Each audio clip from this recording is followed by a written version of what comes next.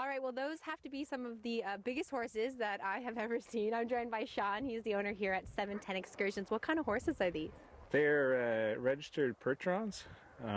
They're a well-known workhorse around Canada. Yeah. They weigh about 1,900 pounds apiece. They look like it. They eat about two square bales a day each, and they like a fair bit of oats every day as well. And what do you like to use them for the sleigh rides? I like them because they're quiet, they're well trained.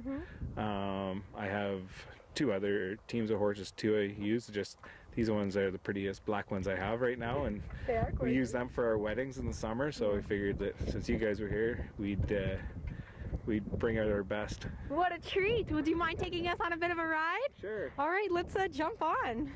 Hiya! Okay. This is going to be a bit of a different speed from the dog sledding earlier this morning. Whenever you're ready, Sean. Yeah, for sure.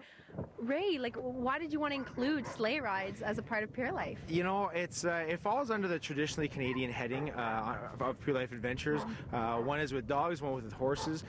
This area was founded by the farmer who does logging in the wintertime, and horses were used to do all that both seasons. So it just fits in with the traditionally Canadian side of Pure Life Adventures. Yeah, and that's nice that you offer sort of different calibers of adventure, if you will, because we did the dog sledding this morning, which is very high adventure. It is, yeah. And this seems like something that would be just lovely for the family. Actually, it's exactly right. A lot of visiting family, they're looking for something to do in the afternoon, or they're looking for just a reason to get together instead of just sitting around the table. They come out for an hour sleigh ride, and it's fun adventure, and they can chit-chat about it for the rest of the day. Right. And are they all hour-long sleigh rides, or what are the different options? There's 1 hour sleigh rides. If you wanted to go for 2 hours, we certainly can do that. We operate Thursdays to Sundays, and Friday and Saturday we have evening sleigh rides as well. Ooh, evening. And whereabouts do you go? It's through the bush, a little bit in the field, but mostly through the bush, and maybe you can hear the horses are outfitted with jingle bells, and there's lanterns on the side of the sleighs and everything, so it's a very nice time for sure. That's lovely. Yeah, very peaceful. It's very nice, yes, absolutely. It's so quiet out here. Yeah. All right, so we've done dog sledding today. We've talked about winter travel. Yeah.